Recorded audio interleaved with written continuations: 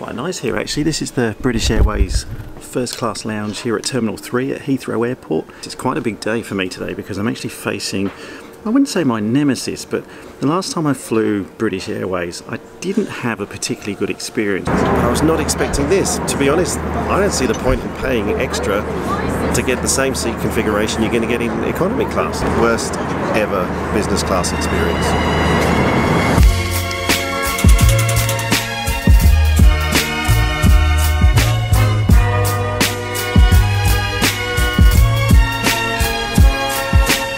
So we're flying into Prague in the Czech Republic today on an A320 again, but this time in economy. So I'm just going to check out British Airways as a standard economy carrier to a destination in Europe.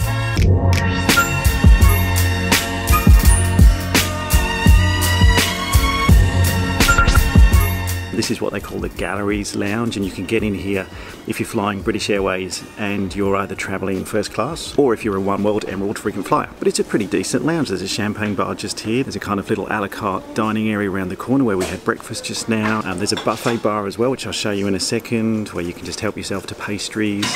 Breakfast things at the moment because it's just gone 8 o'clock in the morning. One really cool thing about this lounge for av geeks alike, there's really good views actually over the tarmac here, so you can see this is the departure runway at Heathrow just in the distance.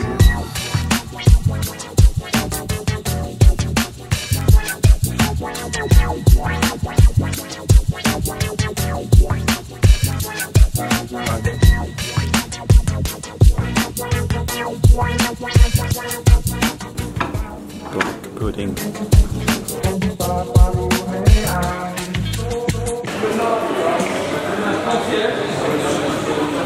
The other thing with your One World Emerald status is even though if you're flying on a British Airways flight like we are today, you can still get into the One World lounges here at Heathrow. So really quickly, just before we get on board the British Airways flight, I thought we'd quickly check out the new Qantas first class lounge here in Heathrow as well. This only opened in November last year, so it's not even a year old yet. And because there's no other Qantas flights going out at the moment, we've kind of got the lounge all to ourselves.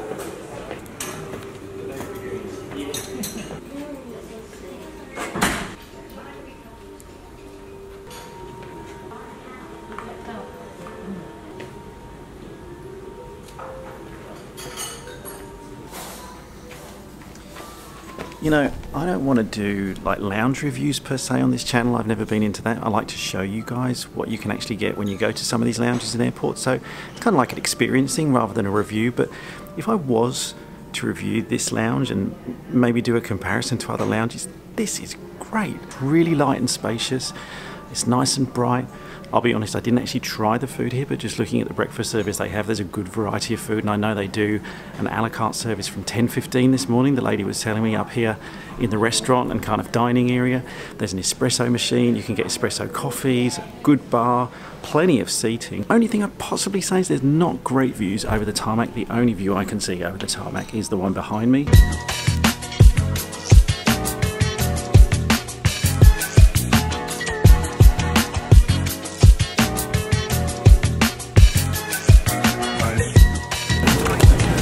Stuck. Sorry, I got stuck.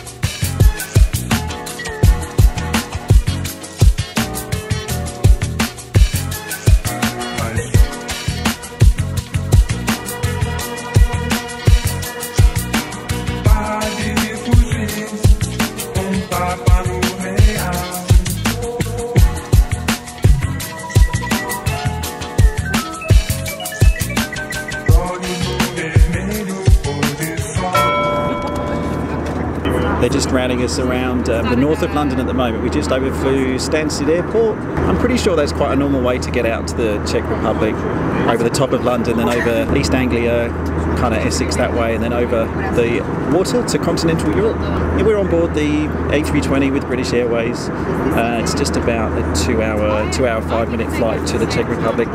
Back on British Airways, as I mentioned in the last video. Last time I was on BA in Club Europe, it wasn't the best experience I've ever had. I'll stick the link to the video up there, so if you haven't seen it before. Just in economy this time, but towards the front of the plane, so row 6.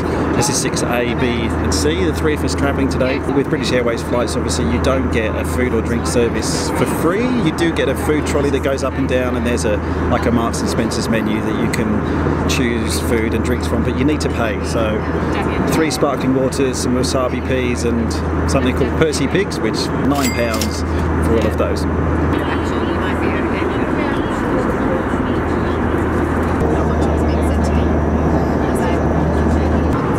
Flying in Europe is nothing like flying in Australia, is it? I love that you can take off, just had a quick snack, something to drink, and we're already in another country. It's Holland down there.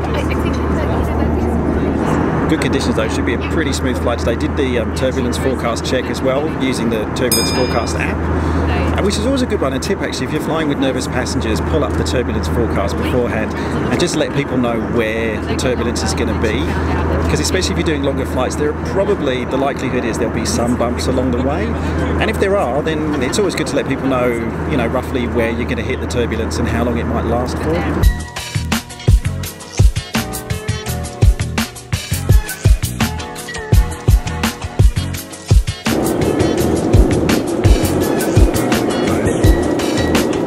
On descent now into Prague. It's just a short flight, just over 2 hours from the UK over to the Czech Republic.